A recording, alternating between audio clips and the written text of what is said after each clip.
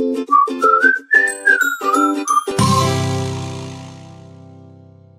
pet lovers, I am Liana, the owner of Wet Noses Pet Sitting, and we are a pet sitting and dog walking company here in northern Colorado, and we're here for our pet care tips series. So today we have Monique with Silver Paw Studio. And so do you want to tell us a little bit about Silver Paw? Sure.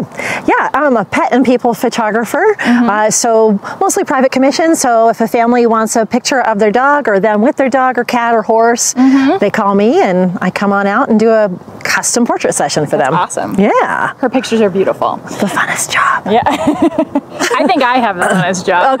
Okay. We all have fun jobs. Yes.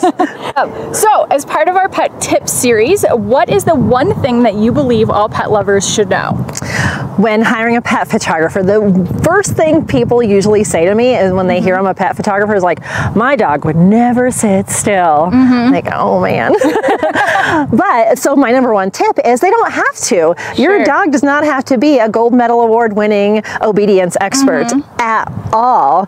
Because if you think about it, I photograph cats too and they have no training for the most part. And puppies often don't have training. Older dogs maybe can't hear or can't move around well. I'm at the shelters every week, so I photograph 10 to 40 dogs and cats who either don't have any training or forgot their training along the way. So really all I need is a fraction of a second to take a picture, and the rest of it's all kind of my secret sauce. So we just make the sessions super fun. So we have treats and toys and shower them with attention, and it's like the best day ever. And then if I can get them in the one spot in the right light for a fraction of a second, that's all I need. So they don't have to sit and stay or lay down, do any of those. So that's my number one tip, is your dog does not have to be an obedience expert. So if people want pictures, they should just do it without worrying about what their behavior is going to look like or training or any concerns like that. For sure. Okay, that's good, because a lot of people do worry about that. They really do. Hear that all the time. So, and I think most of us have animals that, even especially when strangers come around, you know, that it's exciting playtime. And well, and really, spoiler alert, nobody's dog. Really, I've encountered very few dogs that are like all around the best obedience ever. There are family dogs. Yes. You know? Yeah. And they should get good pictures. Yeah. Well, fantastic. That's amazing. I love it. So where can people find out about you? My number one is silverpawstudio.com, my website. And I'm also active on social media on Facebook and Instagram, both at Silver Paw Studio. I do have a weekly newsletter.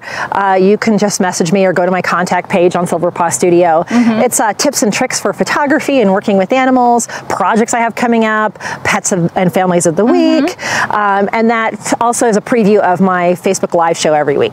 Okay, fantastic. That's awesome. Well, beautiful. Well, thank you so much for joining me. Thanks for having me. Absolutely. Yay. And you guys, if you want to see the rest of the series, definitely subscribe, follow us. You can find out more information about the business and all the details and links and everything in the comments and stuff. So take a look there, and thank you for joining us. We'll see you guys back here next week.